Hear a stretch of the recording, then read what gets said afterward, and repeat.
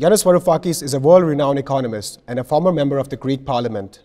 He was Minister of Finance for 7 months and resigned shortly after the people of Greece voted overwhelmingly against the continuation of austerity policies imposed by the Troika.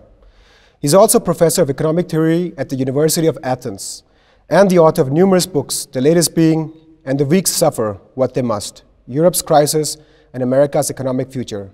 Yanis Varoufakis, thank you for joining us today. Thank you. It's a great pleasure.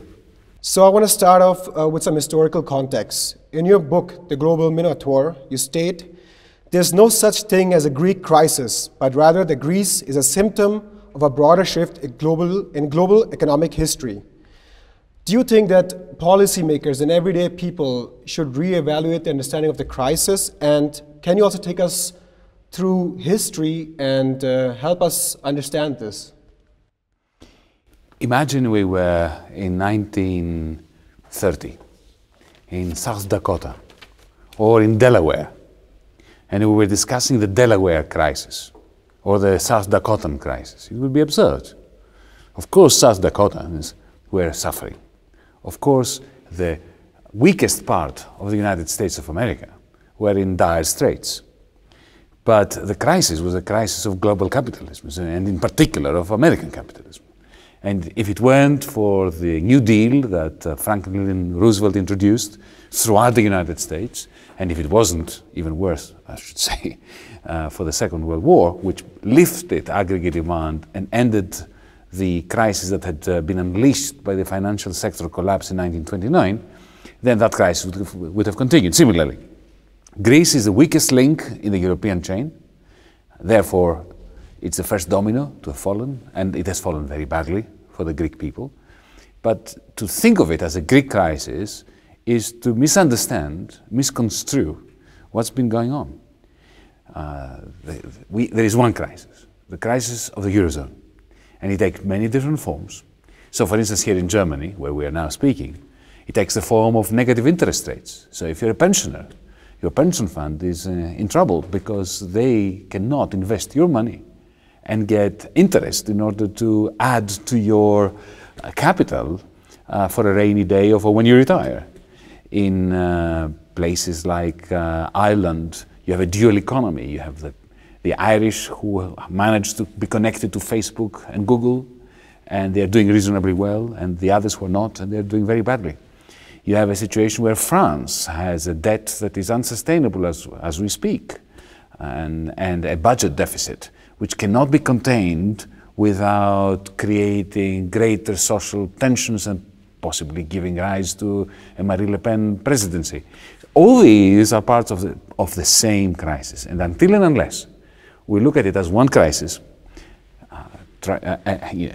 with a view to identifying the causes of this crisis and the remedies for this crisis as a whole, we are going to be continuing along the path of denial, the price of which is Europe being the sick man and woman of the global economy. So you state that it was the fall of the Bretton Woods system that occurred, and that America turned into a deficit nation, sucking up all the capital surpluses of the world, and it played as a recycle, if you want to put it that way, of people's labor, profits. And it was the collapse of this system, this recycle mechanism that Wall Street played, that led to the European crisis today. Is that an accurate depiction? Let me restate, yes, but let me restate it using my own words. Mm-hmm. Capitalism requires surplus recycling. Just like the planet requires environmental recycling, so does capitalism require a mechanism that takes the surpluses, the profits if you want, from where they're being produced and invests them in areas that are in deficit, that have losses, where demand is low and employment is high. Unless you have this recycling mechanism, capitalism fails. These recycling mechanisms are part and parcel of every major state, or have been for 200 years now. Germany had it, Britain has it, so think of Yorkshire as a deficit area and London as a surplus area. Unless you have the British state recycling those surpluses from London to Yorkshire, the English Union breaks down. And that applies to the global level as well. The Americans understood this perfectly well as we were exiting the Second World War, and this is why they set up Bretton Woods. And Bretton Woods had two pillars. One was stability of foreign exchange rates, managing the value of money throughout the global capitalist economy. That was one pillar. And the second pillar was recycling. For the first 10, 15 years of Bretton Woods, the Americans were recycling their own surpluses. They were the only surplus country, effectively. Europe was in ashes after the Second World War. And the Americans, think of the Marshall Plan. It was not a philanthropic exercise. There was an element of philanthropy, an element of geopolitics, pushing the Soviets away from the heart of Europe. But from an economic point of view, from a macroeconomic point of view, the purpose of the Marshall Plan is to take dollars surplus from America, give it to the Europeans, so the Europeans could buy American exports. And this lasted as long as America had a surplus. But towards the the end of the 1960s, America lost its surpluses. And there was a great worry in Washington, D.C. at the time. How can we remain dominant if we have no surpluses to recycle?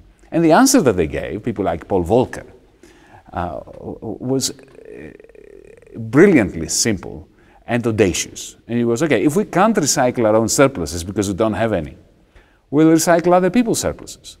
So from the 70s onwards, with the collapse, the willful destruction by the Americans who had created Bretton Woods, what we have was a second post-war phase where America operates like a huge vacuum cleaner. It sucks into its territory the exports of Germany, of Holland, of the oil exporting countries, of oil, in other words, of Japan, later China. And how was it paying for this deficit? By sucking into Wall Street the profits of those companies, of the foreigners. So it was recycling other people's money, other people's surpluses. And it was doing this magnificently and audaciously up until 2008, until the financialization bubbles that were built on this capital flow to Wall Street exploded. And since then, this recycling mechanism worldwide has broken down, and we have a global crisis.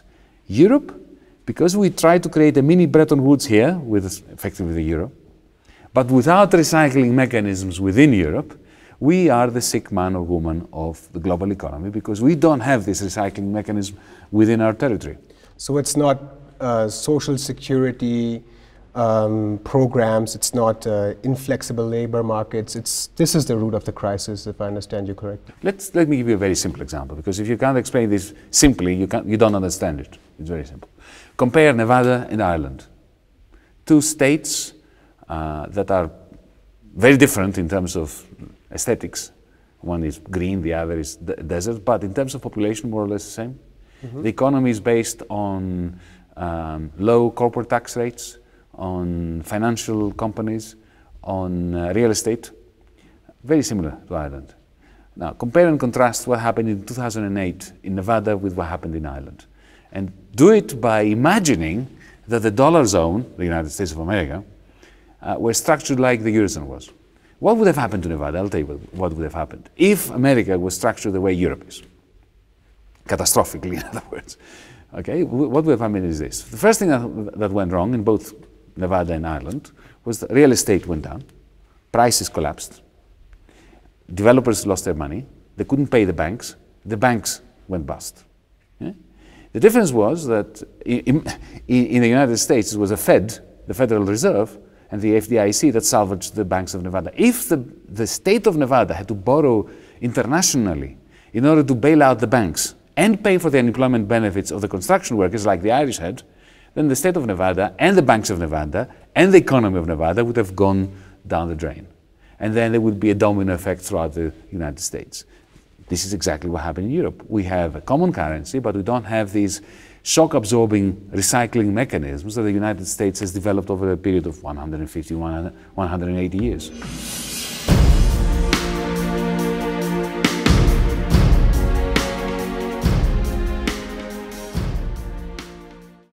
I keep an open mind on privatization. When people ask me, are you in favor or against?